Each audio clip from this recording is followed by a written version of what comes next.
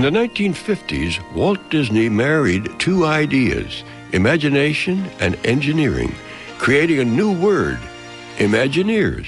He applied it to a group of men he charged with creating his dreams for the future.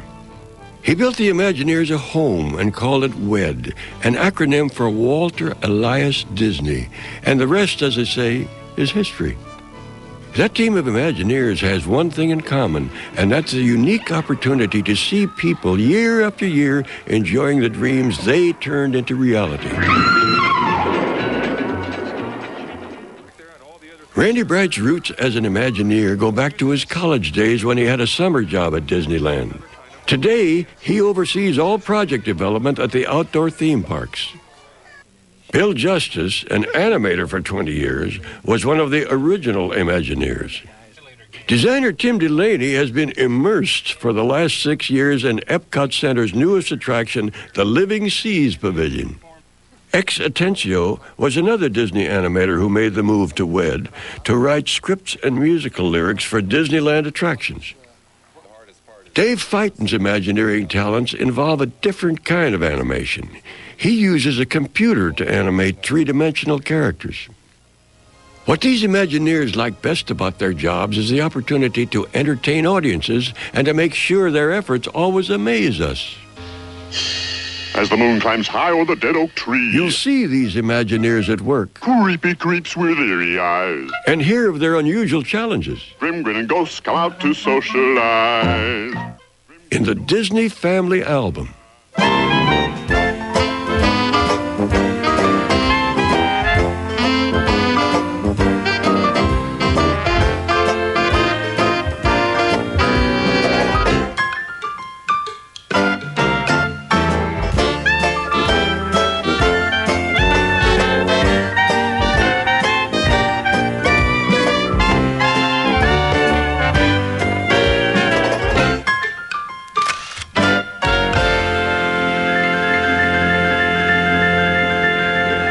You might say Walt Disney was the first Imagineer. Even as a filmmaker, imagination was his trademark, and his ideas about engineering and design opened the doorway to Disneyland. You, as the audience, come through a doorway, you sit down at a theater, and somebody closes off the doors before the film starts, and the experience starts. They close off the outside world. We have to do the same thing here in our own environmental design. We have a series of portals or gateways or windows onto the different worlds that people have to go through, and then we shut off the outside world. A perfect example of that, these people are leaving the outside world behind. So now as we come into this area, all the people are experiencing the aha, we've arrived kind of emotional response to that first act. This is really what we call Act 1 of the Disneyland experience. It's like scene 1 in a film. And as we go down Main Street, you'll see the whole essence of Main Street begin to unfold like Act 2 or Scene 2, then Scene 3, Scene 4, and so on. Now we're standing here at the hub and the entrance to Tomorrowland, and you'll find that here's another gateway. Now what we have to do is not shut out the outside world, but shut out our own inside world. As people pass through this gateway, they're going to leave the rest of Disneyland behind, and they're going to go into a new world that's called Tomorrowland. We're going into a world on the move, and everything is moving. If we were at the other end of Tomorrowland, you would find submarines playing off of monorails, playing off of, again, the America Sings spinning building, playing off the Utopia cars, all that working, and meanwhile, what's going on overhead? Skyway buckets are looking down on this whole system that's working as a unit. It's very exciting. If Tomorrowland's world on the move is too frantic for you, try stepping through Frontierland's portal to the past. The feeling here, again, is to leave the outside world behind and come into a world of the Old West. And it's a narrow street, again, that you'll notice in there. And what beckons you at the end of that narrow street is the Mark Twain, or during the more crowded times, also the Columbia sailing ship at the other end. You have a vista, you have that long shot that beckons you to come in and says, come on in and explore things and look around. It's not inside a show building hidden away, but it's out in the open. And you've got the trees, the grass, the clouds in the sky, or the rain, or whatever. Even on rainy days, it's fun to be here because it's a different kind of experience. Another kind of beckoning comes from the Disney costume characters who have been entertaining guests at the park since opening day in 1955. Imagineer Bill Justice was the creative force behind their evolution. One time I remember we were having a meeting in And a lot of things were being discussed, and they got onto the costume characters, and somebody said, oh, let's get along with that. And Walt said, wait a minute. He said, other people can copy our rides. They can have thrill rides. They can have bands. They can have everything else. But the one thing that we have that's unique to our park are the costume characters. I don't care who it is, whether it comes out, Mickey or Goofy, Pluto, anybody comes out. First thing they do is run and grab their camera and have their kids pose with those characters. And it's been quite a pleasure to see the reaction, to those costume characters. When it's time for the characters to appear in a parade, their unique performances are partly Bill Justice's design. They find out what they can do, what their limitations are in dancing or anything like that. A lot of the funny things are like Baloo, for instance, it has a very low crotch. When you see him back view, his whole rear end wobbles because it's the only way he can navigate, And a lot of the choreographers say, oh, well, we can't have that low because he can't kick his feet up. Well, that's his limitation. That's what makes him different than one of the Rockettes or something, The most unusual costume character debuted in 1961. With a little Disney pixie dust, circus acrobat Tiny Klein became Tinker Bell, gliding across Fantasyland on a guy wire. Bill Justice later figured out a way to make a miniature Tinker Bell fly around the park, but it never saw the light of day. We did get it so it would fly around on a little radio remote control helicopter. And we could have had lights on her, we could have had some pixie dust and things like that. It would have been sensational. But we found out that when it was all constructed, the lightest we could make it was about 12 pounds. And they were afraid it might crash and hurt somebody. One of Walt's favorite hobbies was crafting miniatures, such as this Granny's cabin he made for So Dear to My Heart. With the birth of WED, Walt's hobby became an essential part of the creative process. A key thing that we do at WED, as a matter of fact, is before we build something full scale, we build it in miniature, almost down to the last detail. So dimensional model making was a critical part of this team that Walt built. Another critical part is WED's sister company, Maypole, whose name comes from the movie Mary Poppins. Right next door to WED, Maypole is a development and manufacturing branch of Walt Disney Productions. The dreams conceived at WED are hatched at Maypole. We on the creative side called for ride systems, conveyance systems for the public, and theaters and moving screens and audio animatronic figures that walked and all kinds of things that really drove our technical people crazy for a while. But our technical folks like challenges as much as we do in the creative area, and they were certainly up to the task. One of the most difficult tasks Walt Disney gave his Imagineers was the creation of audio animatronics. Just as we had to learn to make our animated cartoons talk, we had to find a way to make these characters talk too. Now, to accomplish this, we created a new type of animation. So new that we had to invent a new name for it. Audio animatronics? Right, audio animatronics. Audio for sound. See, and electronically animated by sound. That's what he's trying to say. Thank you, that's what I was trying to say. Excuse me, Walt. The first audio animatronics ranged in size from tiki birds to dinosaurs. Now, I suppose you're wondering what we're doing with dinosaurs here at the studio. Well, these baby brontosauruses are just a few of the hundreds of three-dimensional animated figures developed for the World's Fair.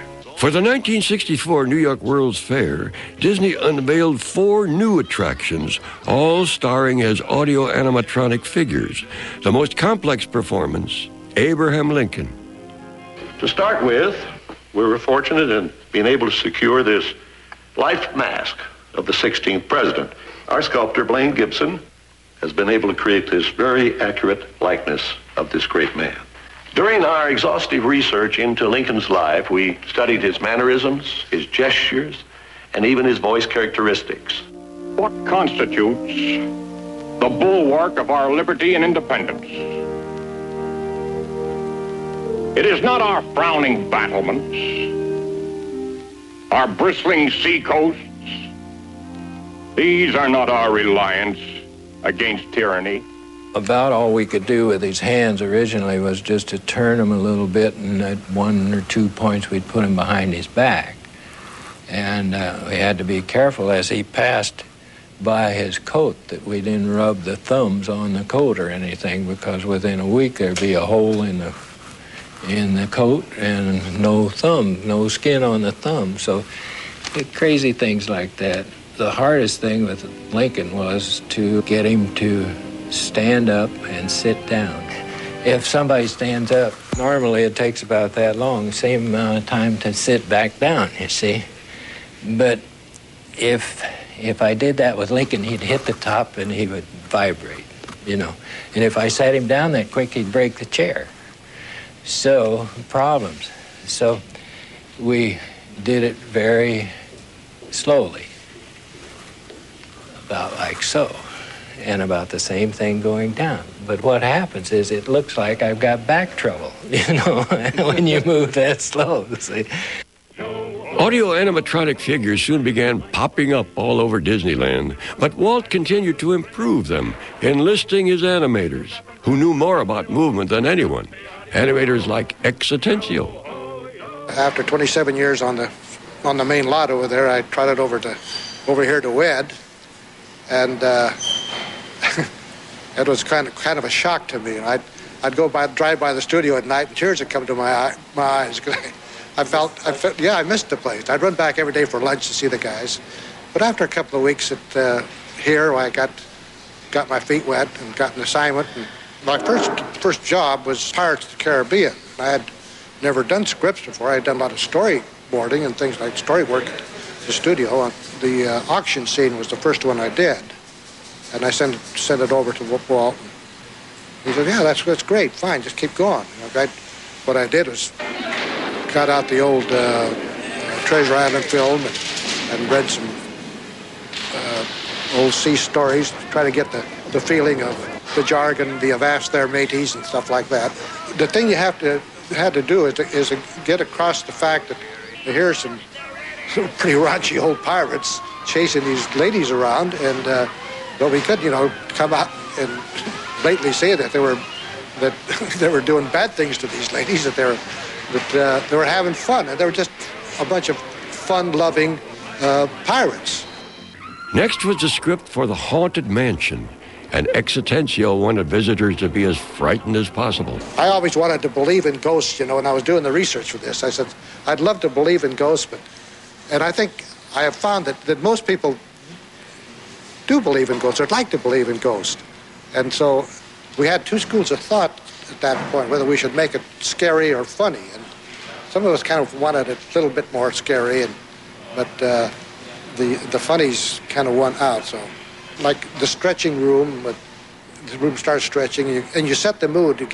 People are they come in and they're kind of scared, but then the room starts stretching, and then you see the the gags in the stretching portraits, and then bingo, all of a sudden the lights go out, and you see the ghost hosts hanging from the rafters way up there. That scares them, and so you just you'd scare them, and then you'd bring them back real quick. Exitentio's most challenging task was for Tokyo Disneyland. Picture an American Imagineer trying to translate his words into a language totally foreign to him. Well, for the Pirates of the Caribbean, for instance, we found out that what the ghost, instead of saying, dead men tell no tales, he says, there is no mouth on a dead person. So that doesn't make sense. That's what we're trying to do. Well, there's no Japanese equivalent of dead men tell no tales. So then they had to come up with something else that says, well, if you're not careful, you will not pass this way again.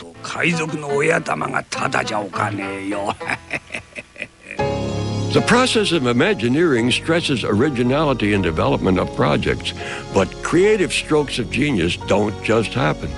Well, it's no magic light bulb that goes on. To get anywhere with a new breakthrough, you have to encourage unconventional thinking, because conventional thinking will bring you a predictability in the product that the public will bore of and get tired of very quickly. So we like to, with all of our Imagineers, give them the freedom to really think from a blank piece of paper, and that's to think without any preconceived set of tools or notions or ideas in that earliest concept stage. And that's how you get your best spontaneous idea to begin with. What we're seeking to do now, for those who have been in the Haunted Mansion 30 or 40 or 50 times, I think we could call that a predictable experience.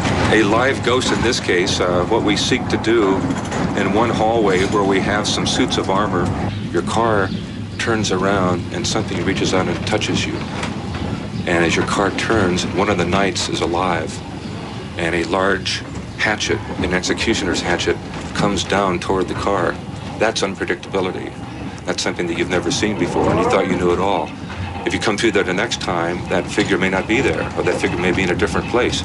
We may populate the Haunted Mansion with 3 or 4 live ghosts, if you will, that will do that. And that starts to put a dynamic into that is going to give you a new script every time you go in there, and that's fun. With the aid of a computer, WED Imagineers are able to reprogram shows at the Disney theme parks. New technology meant that the Country Bear Jamboree could stage a special Christmas show, and Abraham Lincoln got an operation that was state-of-the-art medicine. This figure is a little bit newer than what we have all through the park. And what we did here is worked with the University of Utah and their labs there. And what happens there is they make several of the artificial arms and limbs for different people, and they try and come up with new improvements on artificial limbs. And so what we did is we sent our robot figure out to them and said, what can you do to improve it? And they came up with a new system called the compliance system, which is a little red box that goes on the end of each function or actuator. And it controls that actuator more precisely and accurately than ever before. Disney's dreams have occasionally been Dave Fighton's nightmares. Yeah, all kinds. You know, you have bears chasing you in your sleep, and Lincoln, you may have problems where you can't get him to move how you want in your dreams. You know, or sometimes he won't stop moving. You're saying that isn't what I want, and no, I'm going to move how I want. And, or sometimes he won't get out of his chair. I've had that dream several times. He's so strong that he can break almost anything or pick up something and throw it. And there's been times where I was working on a figure where I moved the arm the wrong way, and instead of going on top of the table, went underneath the table, picked it up, and threw it all the way across the room over my head, and just demolished the whole table. We're already talking of ideas of making one walk completely on its own, where there's no cord or nothing to it, and to be hopefully just like a real human being. Just walk around, sit down, just like you and I. Problem is you won't know which it is. Is it a robot or a human? Thankfully, not all programming projects are as complicated. Oh, chickens. They're my favorite. Chickens are great because all you have to do is sit here, close your eyes, and just go like that. And they come out perfect. Imagineers make their living keeping their head in the clouds and their feet on the ground. But for 3 years, many of the Imagineers have been out at sea, designing the newest Epcot Center attraction, the Living Seas Pavilion. Upon entering the pavilion, guests will see a film described here by project coordinator Tim Delaney. We begin the film with a shot from outer space because this is really where you get the first perspective of this bright blue marble floating out in outer space. And you can see in outer space that this Earth is just teeming with life. You can see the clouds moving, and it's the only planet that we've ever seen that has oceans on it. The average depth of the ocean is 12,000 feet. It drives this whole weather system. It produces 90% of all the oxygen on this planet. This is the largest feature on the planet, yet it's the least that we know about. So as we head in closer towards the planet, we speculate, wouldn't it be great to have some sort of a subsea habitat or an environment that we go to that we could study this incredible ocean? And meanwhile, on the screen, we're building this computer image of this sea base, and we fly through it and end up at a position where we're about to enter into the sea base. The doors of the theater open up, and then we enter into this space here. Now, what this is this is what we call our hydrolator load area. Now, hydrolator is like an elevator. It's going to take you from Epcot Center down into the ocean. And as the guests come to this area here, they're waiting to cross this bridge to enter into a hydrolator. Now, as they're waiting, they'll see hydrolators ascending from Seabase Alpha. And that indication comes from bubbles in these pools here just before the hydrolator comes into the station, a level indicator showing it's coming back up to the surface. And just before it arrives, we'll see these lights, which represent the cab coming into the station, come up here. And as it does, then the doors open up and we enter into the hydrolator itself. About 18 to 20 of our guests will come into this space here. And then the doors will close behind them, and the lights will go out, and we hear all the sounds of the sea base below us, and we're descending down into sea base Alpha. When they come out of this hydrolator here, we're now going to board a vehicle which will take you to the visitor center of sea base Alpha. Now at that point, the guests will be going down this tunnel, and they'll get their first glimpse into the coral reef environment, the most beautiful of all coral reefs that we can possibly design. And for our guests, the experience they go into will be as if they've gone into the ocean. What it is in reality is we've created the largest, or the single largest, saltwater environment ever built.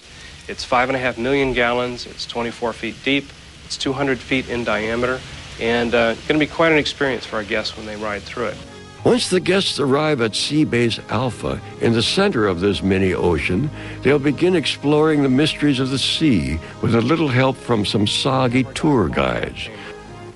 From behind the scenes, a crew member and a diver come out and speak to the guests, talk about whatever experiments are going on in the coral reef environment, what's going on in the sea base. And as they're talking, this chamber drains with water. Then the diver will then go into this chamber, flood this chamber, and still be in communication with our guests, and he'll eventually slowly swim out into the coral reef environment. By that I mean we have approximately 200 varieties of animals in here, from the smallest damselfish to gray reef sharks. They will be real. It is going to be quite different from anything we've ever done here at Walt Disney Productions. It's the first time we've ever had live critters in one of our presentations. We have a variety of technological events going on in the coral reef. We have actually 2 submarines which will be swimming around the ocean environment. We have 2 what we call mini rovers. They're robotic submersibles which have lights on them and cameras, and it gives us the ability to fly these mini rovers around and view various parts of the ocean or the coral reef environment. One of these underwater robots will even be the host of one of the shows. Jason, an audio animatronic character, will treat guests to a humorous look at man's exploration of the ocean's depths. Visitors will also be able to step inside the latest undersea technology. This is what we call a gym suit. This is a atmospheric diving suit that allows a diver to go to a depth of 2,000 feet and still work under the normal pressure that he would find at the surface. We've acquired 2 of these gym suits for our coral reef environment. One of them is actually in the reef and the other one is in the sea base. So what we're going to do is we'd like our guests to experience what it's like to be in one of these suits. This is an early, very preliminary mock-up of this gym suit manipulator game. And what will happen is the guests will be able to stand inside here, take one of the manipulators here, and be able to perform certain tasks that represent the type of tasks that a diver in a real gym suit would perform. Perhaps the main attraction at the Living Seas Pavilion will be a dolphin tank, where the stars do more than jump through hoops. And the primary objective of this module is to showcase to our guests the ongoing research between man and dolphin through communications. And our challenge with this particular module is we really would like to get the guests to participate in the training aspect of the dolphin here.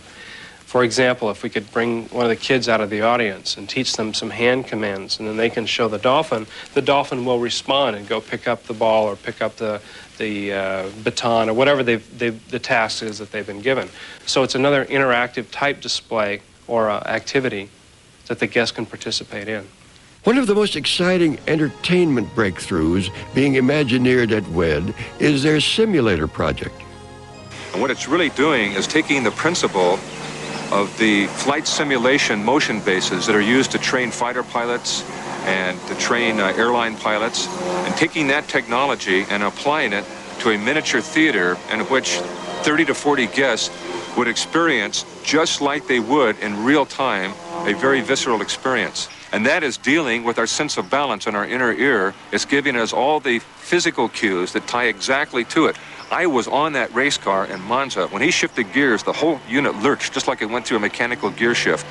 The unit induced all the road vibrations of our race car at 180 miles an hour, just shaking as you were moving along.